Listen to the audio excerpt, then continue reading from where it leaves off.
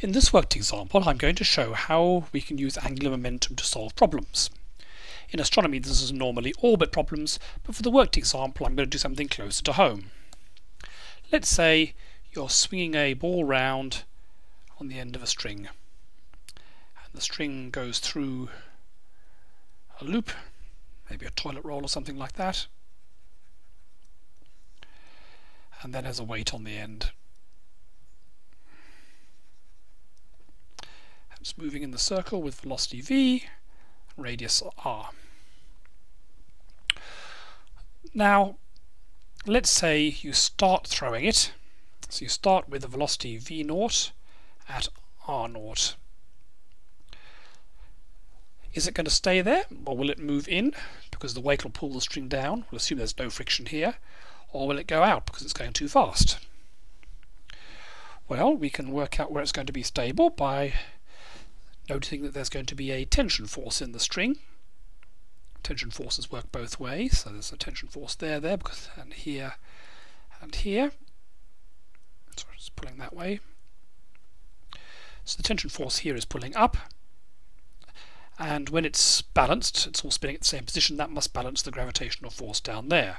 So if you do a free body diagram for the weight, you've got mg downwards and tension upwards, so tension equals mg, where m is the mass of the weight.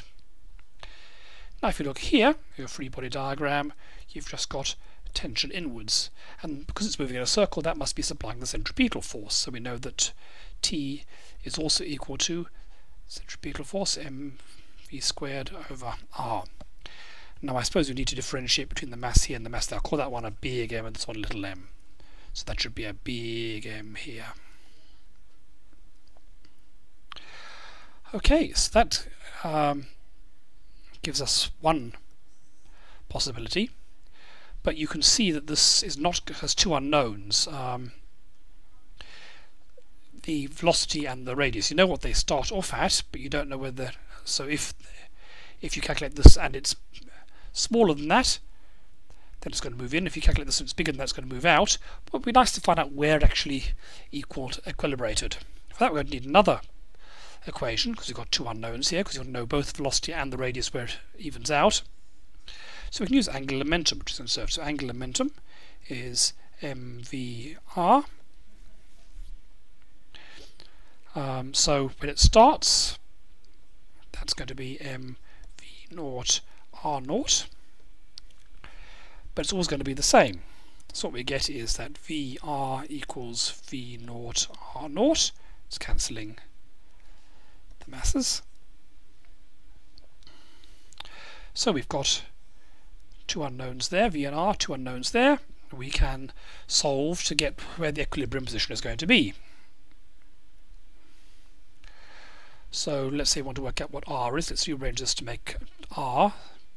So r is going to be mv squared over mg, and v is going to be v0 r0 over r. So substitute that into here, and we end up with r equals m over mg v squared, which is v0 squared r0 squared over r squared.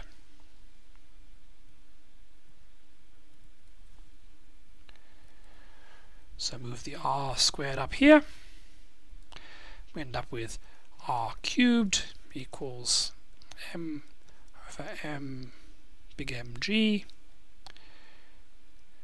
v0 squared r0 squared. So get rid of that and take the cube root here.